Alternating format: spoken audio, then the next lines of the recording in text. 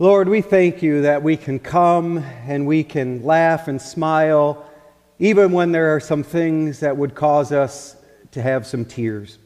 So we thank you for placing us in a church family that can journey with each other, whether we are celebrating births of grandchildren or first child, or having to pray for people who are seriously ill. We thank you that you are a God of all of those things, the smiles and the tears. So we lift those up to you. We pray that wherever we may need you this morning, that you can help bless us, touch us, and let us know that you are God. So we ask that you can also be with us in the remainder of this service. Open up our hearts and our minds to listen to your voice. And all of God's people said, Amen. So there was a wife who was very upset with her husband because the husband forgot her at the anniversary. And the wife was so mad, she finally decided, well, I'm just going to tell him what I want. And she yelled at her husband and said, all right, listen, you forgot this. All I know is that when I wake up tomorrow, there better be something in my driveway that goes from 0 to 200 in 6 seconds. So the husband's like, whatever. And he decided he was going to go out and try to fulfill his wife's wish, because he did forget the anniversary. So the wife wakes up the next morning and goes out and expects to see something in the driveway, but instead she sees a little box right in the middle of the driveway. And she goes and opens up the box, and the card said, well, you wanted something that goes from 0 to 200 in 6 seconds. Here you go. And she opened it up, and it was a bathroom scale. The husband is still missing. So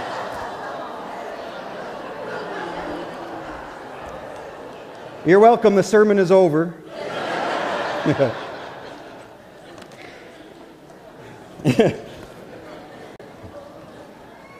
Men, don't ever do that.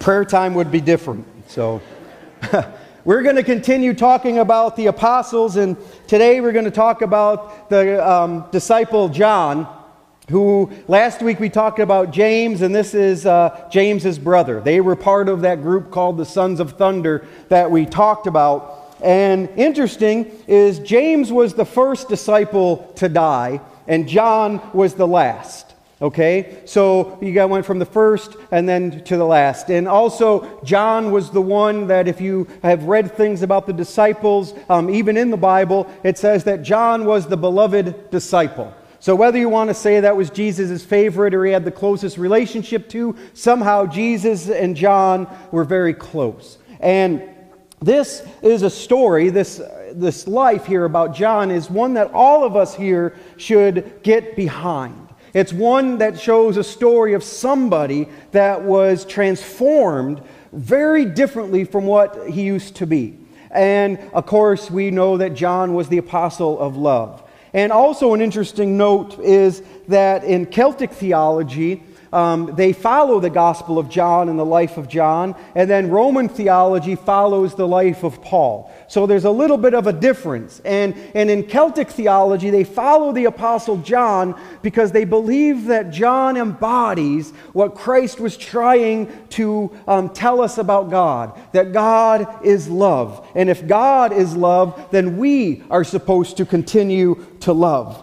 And this also falls in to what I believe and what I've had as a vision for the church for the last almost 10 years. Going from the church in Illinois that we were at to even here, where it kind of followed what you were talking about, and we'll go back to that. But that if we are to love, we have to start with our love of God. And then we can move from that love of God to learning how to love each other, even when that is very hard. And then when we learn to love each other, it's amazing how we can go and love and we can change the world. And it's a progression about transformation. And the story about John shows us all of those parts in there. That first you have to learn about God. And then once you learn about God and spend time with God and follow Christ's example, then by default we will start to learn to love each other. Even if we don't want to love each other, even if we are different and think differently and do not have the same theologies, it doesn't matter where we come from, who we are, or any of that. We are called to love each other. And then when we can learn to love each other, then by default we move into loving the world and passing it around as this vision statement says. So it's this progression.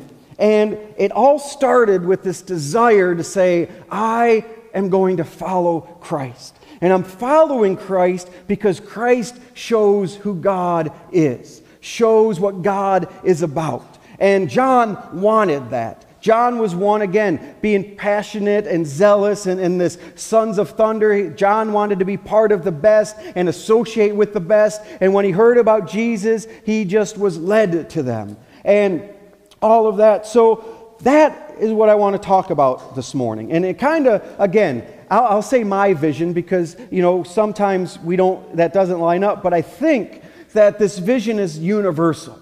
That if we can love God and love others, then we can change the world or love the world, however you want to do that. And again, this statement moves us through it. It's a progression. It gives us something to start working towards. Instead of just saying, well, this is the vision, I don't really know what I'm supposed to do about it. I don't know how I'm supposed to love the world, especially when the world is the way it is today, and there's people in this world that we just don't want to love. How am I supposed to do that? Well, this vision statement, or this vision and this idea of what the Apostle John had to say shows us.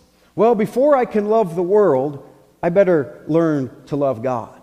And before I can love my neighbor, I better learn to love God. So then we can move to the next step, and then the next step. And it's this continuing cycle to where if we foster that spiritual life, if we really understand and dive in to what God is about, we will learn how to take care of the other things. And we may not even do it consciously. We'll just all of a sudden start to change and be transformed, and people who we thought were unlovable at one time may seem a little bit better. I'm not saying we're going to fall head over heels for people all of a sudden, but we will learn to get along and to love in the way that God wants us to do that. So this idea, this life that John led, this vision, truly is one of those things that brings us into a spiritual growth and maturity in our lives, which is all our goal is. But let's start first, and we're going to use these banners over here too. But the first one says, love God. Now, everybody says, well, of course we love God. We love this mystery that it is. We love, the presence. We love all that things. We are to love God. That's not hard. I disagree. It is hard to start to follow God and to learn and to love God, because it changes us and it challenges us to be people that we didn't think we could be, or it puts us out of our comfort zones, but that's where it starts. And John, again, he was always looking for a fight, always ready to just let people know what he thought and all of this, but he knew there was something bigger. And if you read some of the biblical background and some other books, John was led to Christ through John the Baptist.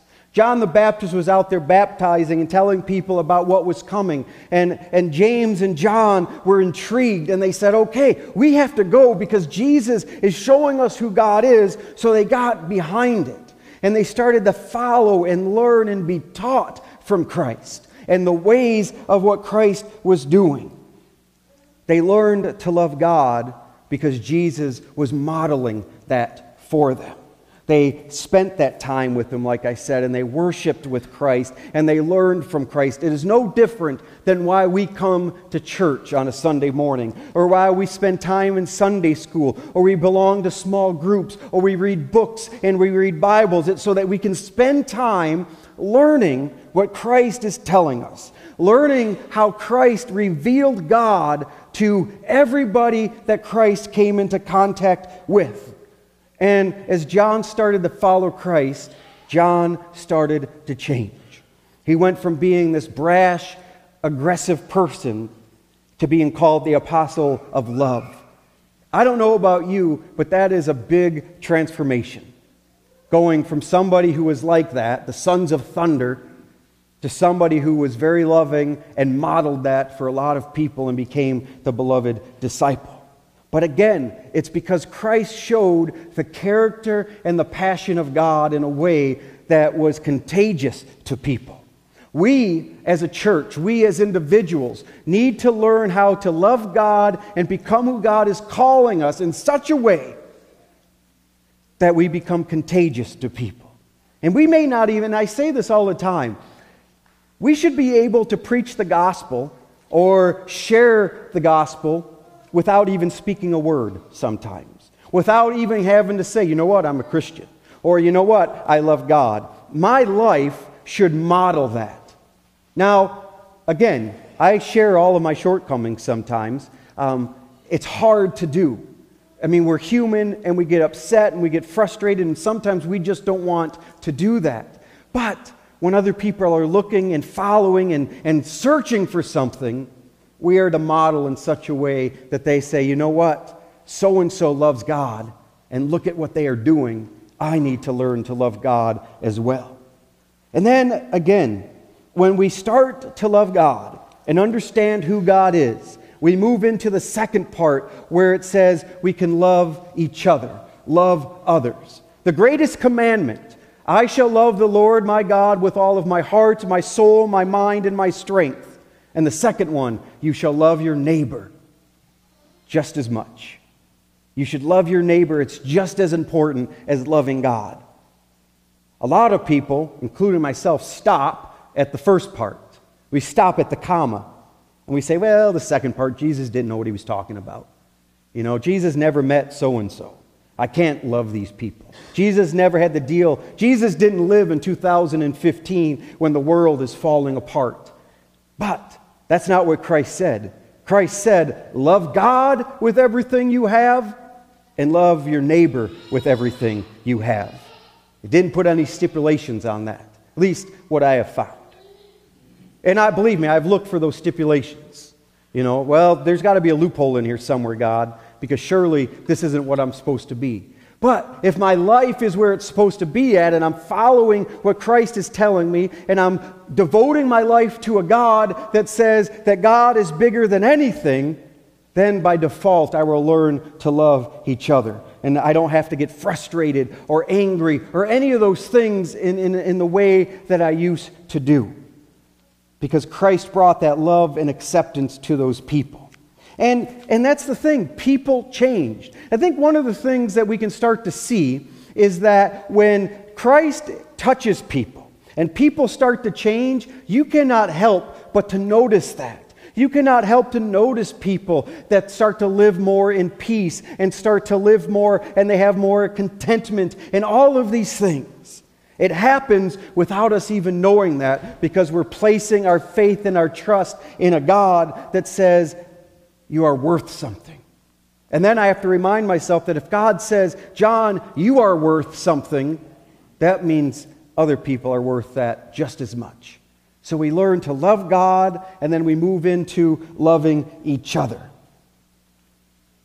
Even if we are stretched and put out of our comfort zones, even if it is tough, we follow that model that Christ gave to us. And again, the tough part for me, I have to remind myself that when people look at me, they're either going to see the correct version of God or a distorted version. You know? And I'm not very proud of how many times the distorted version comes out. But we are called to continue this journey and to try. And we may never get to where it's perfect, but we continue and we walk and we say, all right, God, with you by my side, I can learn to love in ways I've never known before. And then, again, when we can love God and we start to love the person sitting next to us, our neighbors, the people around us that we deal with every day, then we can start to love the world and we can see the redemption that is ready in this world. We can see that God says there is nobody from anywhere in this world that is not worth my love. So go and help these people. Go and show these people my love. You know, I'm thinking, again, I know there's no place for politics up here, but these refugees that are so displaced. I think there's like 400,000 refugees that are fleeing countries that are so oppressed, and they'd rather flee and live in these refugee camps than stay where they were. We, as a world, should be figuring something out to help these people. To say, you know what, I don't really know your situation, and you don't look like me, and you may not even think like me, but God loves you. And because God loves you, and because I'm worth God, you are worth God. So we are going to figure something out and let you know that you're not alone. And I know you get into politics, and everything you read on Facebook says, well, we can't even help the veterans, and we can't even help the homeless people here in our country, so why are we going to help other people? And to that I say that's nonsense. Somehow, again, this country, or the world, there should be no need. Because if we were loving each other like we were called, and we were giving like we were supposed to, this world would be a much better place. This world would say, you know what? God is the author here. And I don't have the answers of how you do that. And believe me, I have no idea how we help 400,000 displaced people. But somehow, God says, I love you, you love me, you love your neighbor, now go love the world that is hurting.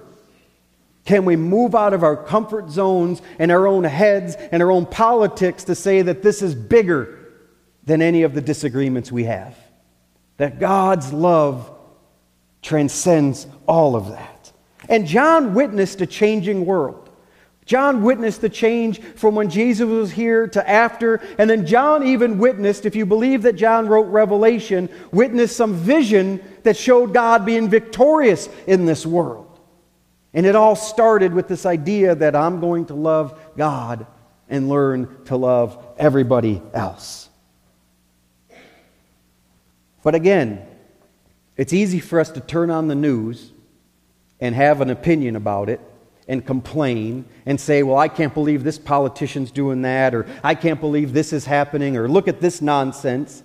And we can say something has to be done. And I think what this vision does is it helps me to ask, okay, something needs to be done. What can I do about it? Is there something that I can do? And it may be little, but if we all thought that way, instead of just sitting and complaining, and instead saying, okay, yeah, I'm going to complain about it, but let's try to make it better, imagine what the world can do. And imagine if the world can see God in everything that we do. Imagine what that world would look like. This is the challenge. We are called to love God. And then we are called, and I know I'm repeating myself, but I want you to hear it. We are called, challenged to love God, love others, and love the world. Constantly moving in this spiritual life. In our lives, again, all of us should be able to be like John, to say, this is where I started, and it may be tough, and it may be, and I am rough around the edges, or whatever it may be, but it starts with me loving God and learning God. And that means that we are to follow Christ. Because Christ, and however you want to define God and all of the theology there, Christ modeled what it was supposed to be about. And if we are truthful, if we read the life of Christ, it is not what we have made it into. It is not what we have made Christianity into. For Christ, and I know I've said this before, Christianity, loving God, following God, was all about relationships with each other. It was not about what we make it. It was about loving each other and changing this world, bringing the kingdom of God here now. You know, there's a theology that says the kingdom of God is here and not yet, meaning that we need to bring it and usher that in. And we do that by loving how God wants us to love, learning who God is and that character of God, because we can be transformed. And once we are transformed, other people can start to be transformed. And it, again, John did this. The disciple did this. Loved God, learned what that was all about, learned to love people that he never thought he would love, and he always wanted to, if you read Luke chapter 9 and Mark chapter 9, and we highlighted that last week, they were ready to call down fire from heaven to wipe out all of the Samaritans. He goes from wanting to wipe out people and say that they have no place in the kingdom of God to learning to love everybody. That is an amazing, amazing transformation. Love God, love others, and love the world. And I want to close with this quote.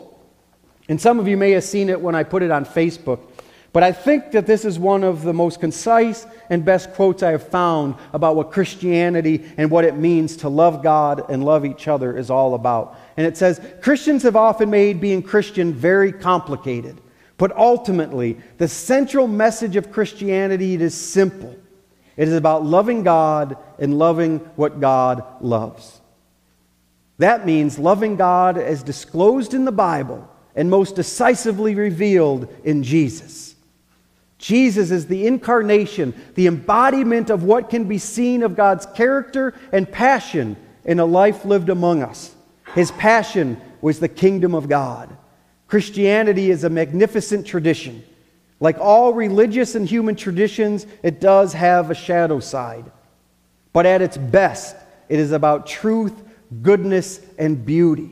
And it addresses the two great human yearnings, our longing for personal transformation and our desire that the world be a better place. The Christian message reduced to its essentials is love God as known in Jesus and then change the world. That, my friends, is what it is about. When talking about getting frustrated, when I read things on social media or I watch the news and watch these politicians make things into things that they shouldn't be about, I'm reminded of what Christianity is truly supposed to be about. And it's not what we see modeled to us. If we want to change the world, we better understand the truth, and we better understand that God is calling us to love each other. And that is it. Love God and love the things that God loves. Simple. Love God, change the world. Can we do that? We can, but it starts with us as individuals. And then we can join together in a collective, and we can continue to change. But it all starts, just like the Apostle John, searching out Christ and saying, Christ, show me what I'm supposed to be about. Show me God so that I can show other people God as well. So I leave you with that question. And we're going to sing, If We Were the Body. Are you the body of Christ? When you say you are a Christian, do you understand that that means we are called to journey with each other and love each other? Do you understand that when I say that I'm a child of God, that means that I have a job to go out and change the world? The Great Commission, Jesus ended the Gospel of Matthew. Go out into all of the world, preaching my message, baptizing them in the name of the Father, the Son, and the Holy Spirit. And remember, I will never leave you. Christ is with us. Gives us that example. How are we doing following that? How are you doing? Let us pray.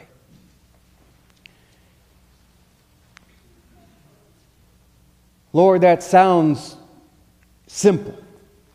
To love you, to love others, and then to love the world. But oh my, it is hard. It is hard some days to do that. But Lord, help us just to start at the beginning and not even worry about what comes next. Help us to start loving you. Help us to understand what you are calling us to be and to do and to be about. And if we can figure that out and spend time connected, we will learn to love others. We will learn to change the world because we were first changed. So we thank you for that model of Christ. We thank you for the model of these disciples that we can see ourselves in and know that we are called to do something big. So help us as we all wrestle in our own lives, wrestle with the things that take us away from you and also the things that bring us closer to you. So just help us to be who you're calling us to be. Just as the children's story, keep writing our stories on our blank pieces of paper to be the kingdom of God. And all of God's people said, Amen. I encourage you, if you have time, to listen to this song as a devotion and pay attention to those words and the questions that it asks. It says, if we are the body and we claim to be the body, why are we not acting like it? And don't misinterpret what I'm saying. There are people out there changing the world. Our denomination, this church, our fingerprints are places. But it's a small percentage of what can be. If all of us that claim that we are followers of God and Christians become the body, imagine what this world would be like. So think about that in your life this week. Listen to this song and ask, what am I doing to be the hands and the feet of Christ? And also just a reminder that next week we'll take a break from the disciples, and we encourage you all to invite people as we celebrate here the history that this church has had the last 150 years. And the way that this church in the last 150 years has done some great things and were the hands and the feet of Christ. And also just a reminder that there's a sign up there for the dinner next Sunday so that we can get a count for that. But as we leave this place, my prayer is that as the light of Christ goes out, that we remember that we carry that with us and we can be the change that God is looking for. And one final time today, all of God's people said, Amen. Amen.